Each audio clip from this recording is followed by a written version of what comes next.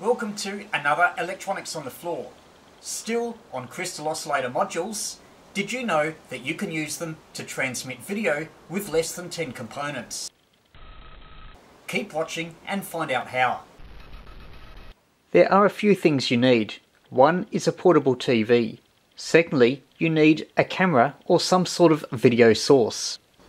The transmitter comprises the crystal oscillator module, the same frequency as I used on 2 meters, 16.381 MHz, a tuned circuit, a diode whose leads are embarrassingly long. It's just an ordinary 1N4148 that forms the modulator, and then coupled to its output is another tuned circuit.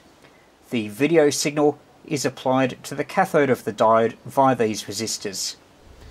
And that's all there is to it. Very crude, but it works surprisingly well. It's probably a bit clearer if I showed a circuit, so here it is.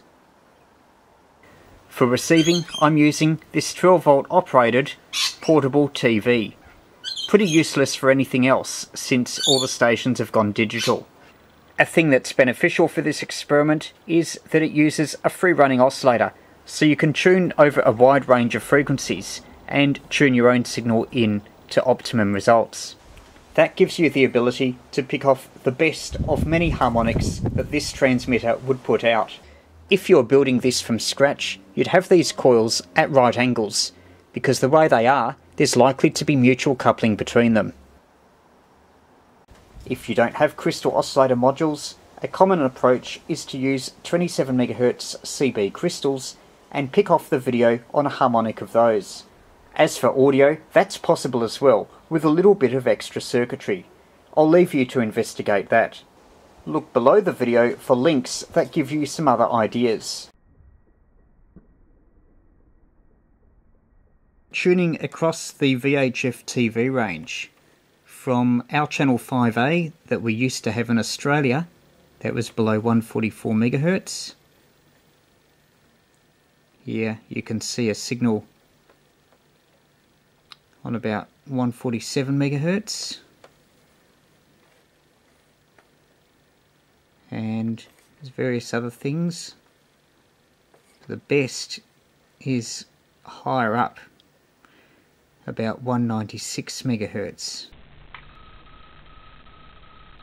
The picture you can see is actually not as good as what originally appears on the TV screen.